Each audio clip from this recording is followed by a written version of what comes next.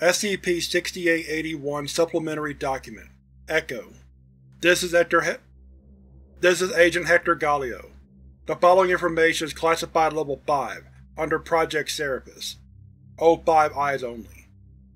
Continue research into the history of Shibbet's Vale, at the foot of the Morning Cloak Mountains in southern Montana, uncovered a significant event in 1981 that occurred on the nearby Lake Apasawa.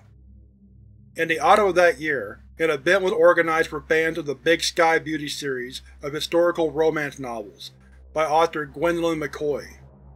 These books were set in a fictional region of Montana, inspired by the Morning Cloak Mountains.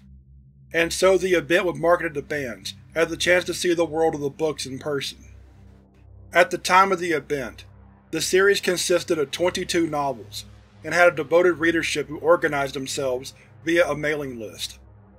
Members of this mailing list booked the Comfort Arms Inn, a hotel in the town of Scarslow, as the base for a 3-day event attended by Gwendolyn McCoy and a group of fans. Among the attendees were Loretta Parsons, a 53-year-old woman from Kentucky, who had flown to Montana for the event.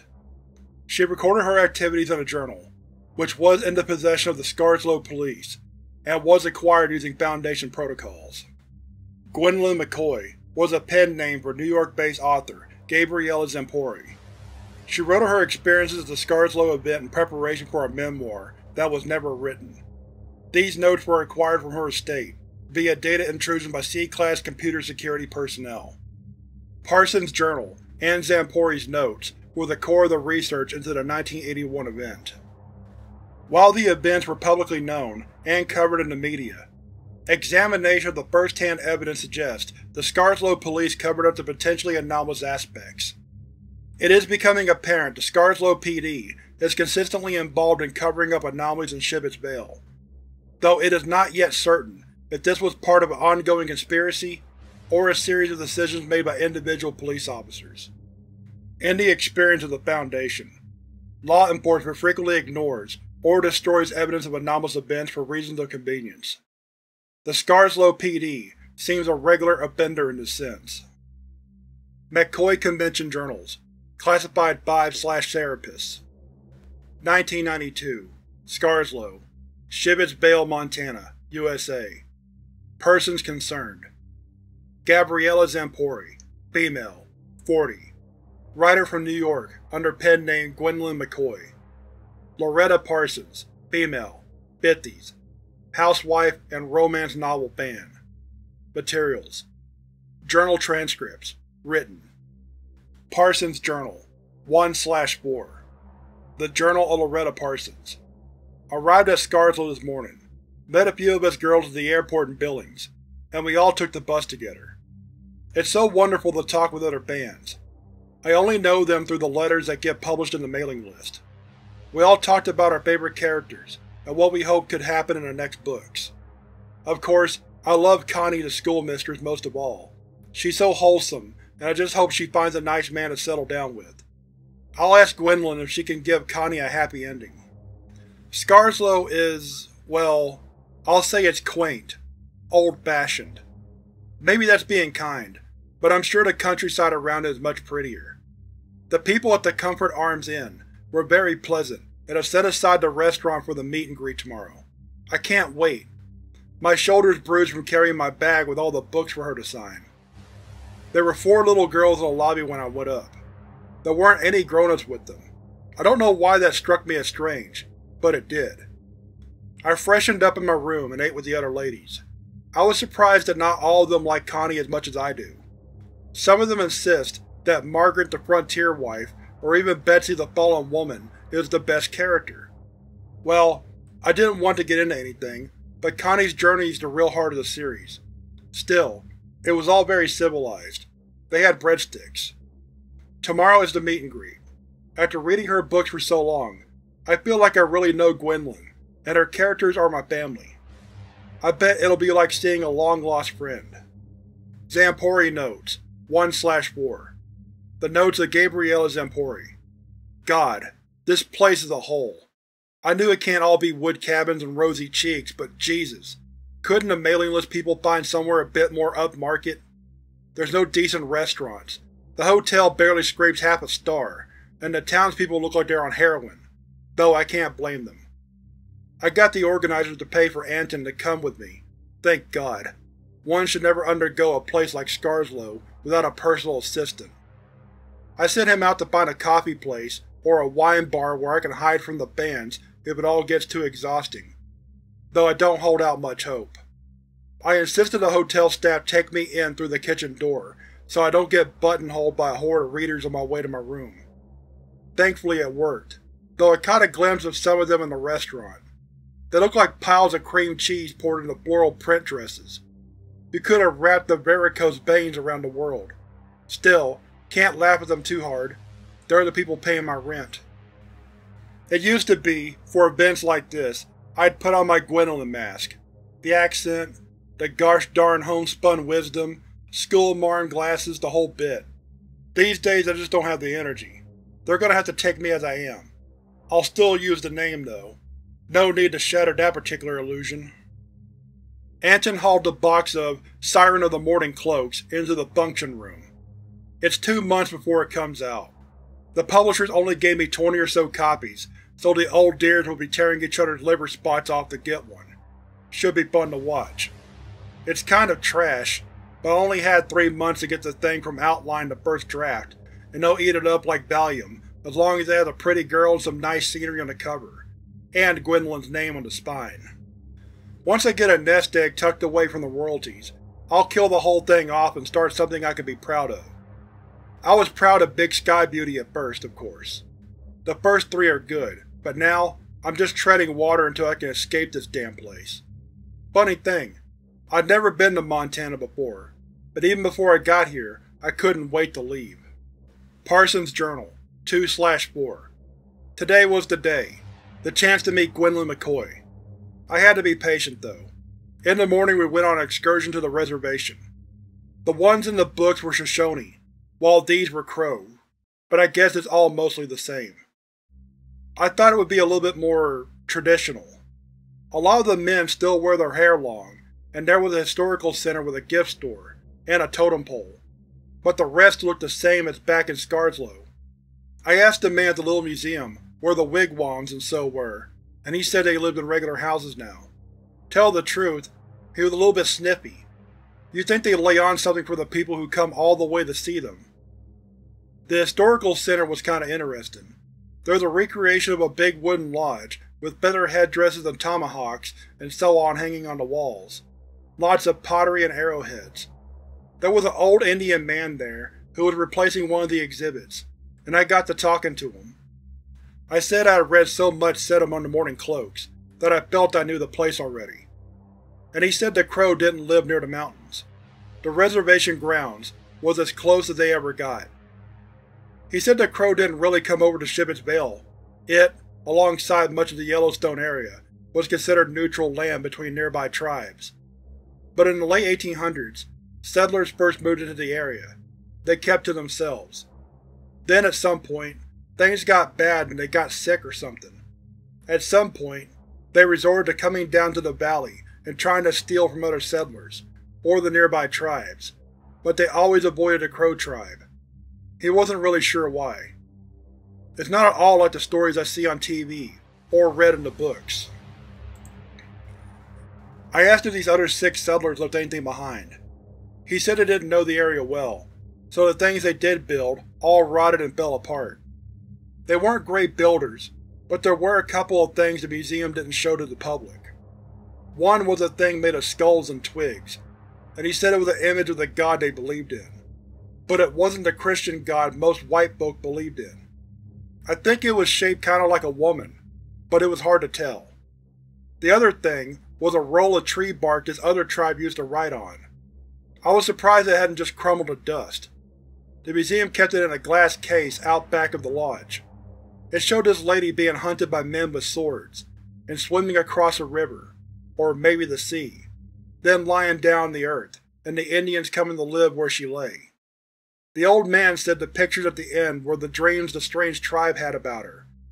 But honestly, it was so strange and jumbled up, it could have been anything. The guy at the front desk came and talked to the old guy in her language. And of course I didn't know what was said, but I think she wasn't happy at all.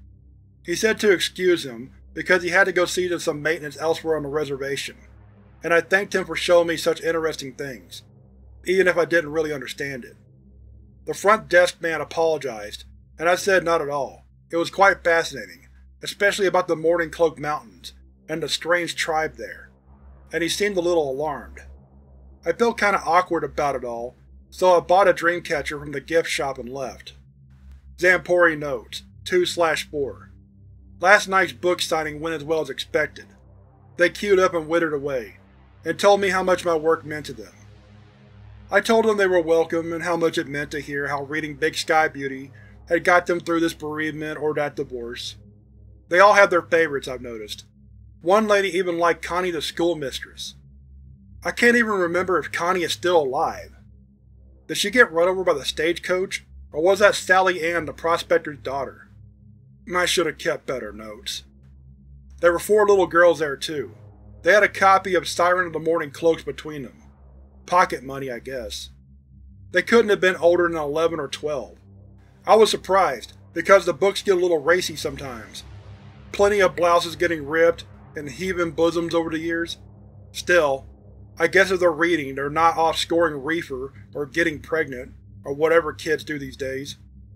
They asked me about bears. There were bears in the mountains, they said. I said yes. One of them attacked Jebediah the Trapper in Desperado Trail. They told me bears hibernate, and I said I knew. They wake up sometimes, they told me. Sometimes even when they're asleep. They have to wake up to feed. I don't know. Kids are strange. One of the reasons I never had one. Parsons Journal 3/4. Then we went back to the hotel in time for afternoon drinks, and then meet and greet. I finally got to meet Gwendolyn McCoy. I guess she was still tired from her flight. I mean, she was very nice, but not at all what I expected. She sounded like she was from New York. She said hi to everybody, and thank you for coming, and how much it meant that we loved her book so much. Then the little man who accompanied her opened a box with a new book, and we all queued up to buy it, of course, then lined up to get it signed. I had all the other books with me. So did a lot of the other ladies. I thought I saw her baseball when she saw the first one breaking out all 21 books. Well, 22 now, from her luggage, but maybe I was mistaken. She talked and answered questions while she signed all those books, and the little man brought her bottled water and cups of coffee from the hotel bar. Of course, when it was my turn, I talked about Connie, and whether she would find love. She said every character has their own journey, and some don't even have it planned out yet. She has to wait for the characters to tell her where the journey should take them. Connie isn't in the new book, but plenty of characters have gone away and come back again, so I wasn't worried. It was such a busy day I turned in after dinner. We were all excited about the new book. I couldn't help but read a couple of chapters of Siren of the Morning Cloaks before I fell asleep. It has that feeling I love, the reassurance of something familiar, something predictable. It looks like Betsy the Fallen Woman is the lead character, which I admit isn't my favorite, but the rest is all there. The big sky, the quaint little town, the mountains, the meaningful looks and longing sighs. It all seems so comforting when you know what's going to happen. ZAMPORI Notes 3/4. This morning I could happily have stayed in bed. Signing is always exhausting. Still, I had the faintest reminder of why I started writing. These people really love what I write, and if it brings them happiness, why shouldn't they read my books, and talk about which frontier widow should end up with which rugged cowboy, and drag themselves halfway across the country to meet the author? I felt bad about making fun of them. They're just trying to be happy like everyone else. We sold out of Siren of the Morning Cloaks, and after I perked up with some coffee, I mentioned we should do something to celebrate. Anton suggested we join the ladies on an excursion to Shibbet's Vale, and I actually said yes, although on the condition he drove me, rather than me taking the tour bus they hired. I'm not feeling quite that generous of spirit. The countryside here isn't what I imagined. I'd seen plenty of photographs back when I still did research, but they didn't capture the Morning Cloak Mountains, or the forest around Shibbet's Vale. And if I'd seen them firsthand, I couldn't have written about them, not while making it all sound cozy and wholesome. The beauty here isn't of an unspoiled and burdened America. It's something less welcoming. The trees crowd up against the mountains like waves crashing against rocks. The land rears up and folds around the roads and pathways like it's only yielding to us grudgingly. I wish I was good enough to encompass the feeling of it. Beautiful, threatening, unknowable, like a wild animal. It made me wish I'd set Big Sky Beauty in a different part of the state, where it was more like a chocolate box and less like a different world entirely. The group had organized a nature trek starting at a summer camp there, Camp Apasawa. It'd seen better days, but the morning cloaks looming down above made even the tumble-down cabins look like they were full of stories. I didn't really feel like the nature walk, so I stayed at the campsite with Anton. Bless him. He'd brought a cooler of drinks and snacks. I watched the ladies toddle off into the forest, and it felt like Shibbet's Vale was swallowing them. I remembered the little girls at the signing, and the way bears sometimes wake up to feed. Just when I thought of them, there they were, those 4 girls. They were dressed the same, all cute in summer dresses. 3 were white and 1 was black. The youngest maybe 9 and the oldest 12, I'd guess. Anton was off trying to find a working faucet. He's better with kids than I am. The oldest one asked me if I wanted to see the forest. I explained that I was just fine where I was, and she said no, the real forest. Not the one all the ladies were headed.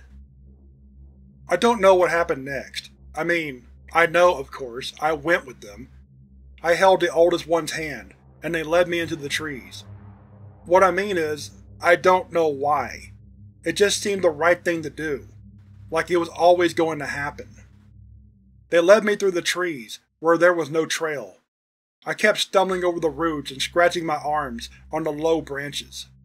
It was so close and dense I couldn't see the sky. It was like writhing through a warren of bark and pine needles. The girls giggled and laughed, skipping along, dragging me behind them. The trees were covered in moss, twisted and split, and looked thousands of years old. They came to an opening in the trees, where the branches met overhead and made it feel like a cave of dark green stone. Where the branches split from the trunks, there were bunches of fat white fruit, like swollen pears. Their flesh was pale and veiny. The oldest girl picked one and took a bite out of it. It was good, she said. The other girls picked one each too and started eating. The smell of the fruit made me dizzy, like a heavy, sweet perfume. Of course, I had to eat one. There was no question. It didn't even occur to me to hesitate. I can't even regret doing it, because it felt like I was a different person. If I was a better writer, I could describe what it was like to eat that fruit. The girl was telling the truth. It was good. It was more than good. It melted in my mouth and I melted with it. While my body stood there, my body dissolved into the earth. I felt the mountain and the lake as a part of me, and the roots of the thousands of trees like fingers raking right through me. I came apart, and I was remade far down below in the warm, damp earth. I didn't see what was down there, but I felt it. It was huge and alive. It was sleeping, but it was also aware. I had the impression of a huge cocoon, something protecting an immense power inside of it. When it spoke, it wasn't in words, but in thoughts it forced directly into my head. It told me it wanted me to stay with it and serve it. It was an honor, a new existence, a whole life beyond the understanding I had of the world. It was sacred. It was forever. I wanted to. Oh God, I wanted to so much. But you know what the stupid thing was? I'd have to stop writing. If I stayed there in Shibbet's Vale, serving whatever this thing was, I would never go back to my apartment and my office. I would never sit there typing until 3 in the morning trying to think of new ways to say how big the sky looked. I never understood how much writing meant to me until that moment, when I saw an eternal life ahead of me without it. The being showed me a world with lush beauty from one horizon to the next. Civilization had rotted away, and only purity was left. No more pain. No more hatred or fear. Just uncorrupted nature. Until the end of time. But it was too late. I was scared. and the fear didn't let go. I could feel myself rushing upwards, through the layers of the dirt and mulch, through the thousands of years that lay on this place, past the rocks and the tree, roots, the old bones. I was back with myself again, in the hollow in the forest. The girls were still there, but they weren't smiling. They just stared at me. I dropped the remains of the fruit into the dirt. They watched as I walked backwards, away from them. I was shivering and sweating, and there was a taste in my mouth, like it had been filled with gravel and mud. I ran away from them. 4 little girls, and they were suddenly scarier than a crazy guy on a subway. I tripped again and cut myself on the branches. Thank God I hadn't got turned around. I don't know how long it took, but I stumbled out from the trees back into the campsite. Anton was looking through the windows of the cabins, trying to find me. He ran up to me and said I'd been gone for more than 2 hours. He didn't know if I had gone on the damn nature walk after all, or if I'd gotten hurt somehow, or was in one of the buildings for whatever reason. I had to make up an excuse in a hurry, so I told him I was answering the call of nature behind a tree and got lost. He said the bathrooms were right by the camp's mess hall. I said something dumb about wanting to get into the spirit of the great outdoors for the first time in my life. He didn't buy it, but he knew not to push. The bathrooms had a mirror, and I looked like I had just survived a plane crash. I was a mess. The scratches were mostly on my arms, so I could cover them with a sweater I'd left in the car. I fixed my hair as best I could. I just looked exhausted, not traumatized or fleeing through the forest from God knows what. I sat not saying much until the ladies got back from their hike, gabbling about some butterfly they'd seen, or a deer that had looked at them. I was so grateful to see them. Aside from Anton, they were the only piece of normality from there to Billings. I talked with a couple of them before the coach driver said it was time to go. They all said they understood how Shibbet's Vale had inspired me so much. I didn't say I just read the name off a map at random, of course. But when I told them it had made emotions in me beyond just being a pretty stretch of country, it was true. It's as if actually seeing it justified setting my writing there. Like I'd been inspired retroactively somehow, and what I saw there had always been locked away in big sky beauty, waiting for me to decipher it. Stupid, I know, but it made a sort of magical sense. I kept a couple of sleeping pills in my purse, in case I really needed to knock myself out. I needed to that night. I took one as soon as we got back to the hotel, and thank God, I didn't remember my dreams. Parsons Journal 4/4. The nature walk was really pretty. It wasn't like the pictures on the book covers, though. I wasn't disappointed, it just felt different. It felt dangerous somehow. I thought if I strayed off the trail I might fall down a gorge, or be eaten by a mountain lion. Just me being silly, of course. We were all quiet on the trail, believe me. That's not like us at all. Once you get into the forest with the trees all closing in around you, it seems wrong to get too loud. There was a point where we reached the top of a ridge, where the ground dropped away suddenly, and I could see down to Shibbet's Vale and the lands around it. That was when I understood why Gwendolyn had set her books here. In that moment, it was as if the modern world had never happened. I could almost see the schoolhouse and the saloon, the sheriff's station, and the homesteads all over the far hills. I imagined I was Connie, seeing the valley that would be her new home for the first time, and all the years of romance and heartbreak that would follow. When we got back to the campsite, suddenly we were all talkative again. I was sorry to see Shibbet's Vale go when the bus pulled away. I wish I'd been born back then, when things were simple. The ladies wanted to find a nice place to eat, but I guess Scarlo isn't much of a dining-out kind of town. While we were discussing where to go at the hotel, I saw the little girls in the lobby again. They said they knew we were from out of town, and asked if we wanted to see the lake. Now the lake looked real pretty too, but I'd only seen it from a distance, so I said sure. They had this strange way about them, those girls, this odd kind of confidence. When I was a girl, and a grown-up talked to me, I would just stare at my shoes and say yes ma'am, no ma'am, but these were rather precocious. They told me there was a man in town, who would hire out his boat to take us around the lake. I mentioned it to the other ladies, and they said it would just be the thing to cap off the last day of our trip. After all, we all remember when Rodrigo proposed to Martha on the lake in Homestead Hearts. I can't wait. ZAMPORI notes, 4/4. I was hungover. I hadn't drunk anything the night before, but whatever was in that weird fruit had given me a mother and father of mornings after. Anton fetched me coffee and aspirin, which was all I could stomach for breakfast. The readers were off on another trip. This time it was boating on Lake Apasawa. Anton said I really should go, since it was the end of the event. It would give them a chance to say goodbye. I'd rather have just hightailed it to Billings, but that would be mean sitting around the airport for God knows how long, so I decided I might as well go along. I wasn't about to get on a boat in my state, but the fresh air might help. This time I took the coach. I forgot to get Anton to arrange a car. Thankfully I was sat next to the lady who loved Connie the schoolmistress, and she did all the talking for the two of us. I just had to listen as she told me all about her favorite scenes, how she thought she would have been born in frontier times instead of now, how my books had given her something predictable and cozy when her husband got ill. It was strangely relaxing, just listening to it all pouring out of her. I looked up the names after it all. I think she was Lottie Parsons.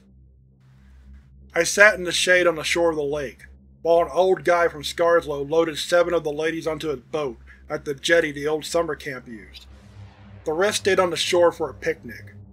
The boat looked a little suspect, but it was a calm day, and Lake Apasawa isn't much bigger than a decent-sized pond, and I figured how dangerous could it be?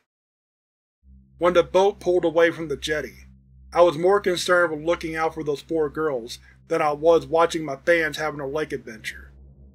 I'm not sure how long they were out there for when I heard Anton say it looked like the boat might be in trouble. He was right. It was pitching side to side, and the passengers were having to hold on. It was strange, because there was barely any wind, and most of the lake was calm. But the water around the lake was churning. I thought it was some kind of engine trouble, and that the boat would be stranded until another boat could come out and rescue them. Then the boat heaved all the way up out of the water. The prow was lifted up into the air, and the boat went near vertical. A couple of the passengers fell out. It slammed back down into the water, and the front went under for a moment, swamping it. People on the shore cried out. I could just make out the boat's owner trying to get the boat bailed out, but the water churned again, and the boat was pulled down by one side. I saw something underneath it. Brown-gray muscle, shiny and wet. Masses of it, scarred and blubbery like a whale's. A length of it rose up and curled up over the boat, wrapping around it. A tentacle.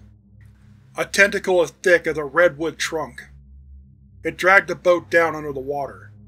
The last I saw of it was the stern sticking straight up, and one of the passengers clambering onto it and holding onto the boat's engine. Then they were gone too, with the water boiling around them, and lengths of dark tentacles surging back under the surface. We all stood and stared. What were we supposed to do? Anton found a bone somewhere and called the police. He was the only one who wasn't completely paralyzed by what he'd seen. He told the cops on the phone the boat had gotten into trouble and gone down. He didn't mention anything else. Neither did we. Everyone who saw it agreed without saying it that we hadn't seen anything other than the boat go down. The cops talked to us, but it wasn't an interrogation or anything. The guy's boat was rickety. It had struck a hidden obstruction or the engine had blown. It took on water and went down faster than it could be bailed out. Simple. While we filed onto the bus back to Scarslow, I'm sure I saw those 4 girls watching from the edge of the woods. It wasn't a surprise to see them. They were a part of Shibbet's Vale, just like the forest and the lake. They had told me there were bears in the woods, and bears hibernate, and sometimes the bears have to wake up to feed. Commentary: Dr. GALLIO. McCoy Convention Journals. Classified 5/Serapis. Following the loss of 8 people, including 7 tourists and the boat's pilot, Lake Apasawa was searched by county police working with the Search and Rescue Service. They focused on the area the boat was last seen. Nothing was found except for some floating debris. It was speculated that currents in the lake might have brought the bodies into the Whitetail River, but no bodies were recovered from the river either. If the authorities suspected any anomalous elements to the loss of the boat and its passengers, they were never written down anywhere. The deaths of Loretta Parsons and the 7 other victims were officially recorded as accidental, with contributing factors being poor oversight of pleasure boating and failure to enforce licensing and safety inspections. Siren of the Mountain Cloaks was the last in the Big Sky Beauty series. Gabriella ZAMPORI is not known to have written again, though her accumulation of notes suggests she intended to write an autobiography, or perhaps her own account of the Lake Apasawa boating incident. She died in 2019, at the age of 80, having lived off royalties and the licensing fees from the early 1990s TV adaptation of the series' early novels. There is no record of her ever having spoken officially about the 1981 incident. It is likely the creature Gabriella ZAMPORI witnessed attacking the boat was SCP-6881. If not, there are 2 separate monsters connected to Lake Apasawa, which the Foundation has established is statistically unlikely. Given its long-term inhabitation of Shibbet's Vale, it makes sense the entity would have to emerge to feed occasionally. More intriguing is the possibilities it has entities that can interact with the local population, such as the 4 girls seen by both Loretta Parsons and Gabriella ZAMPORI, and who can act on its wishes. That concludes my research into the events in Shibbet's Vale during 1981. This information is classified Level 5 for O5 eyes only. Agent Hector GALLIO, signing off.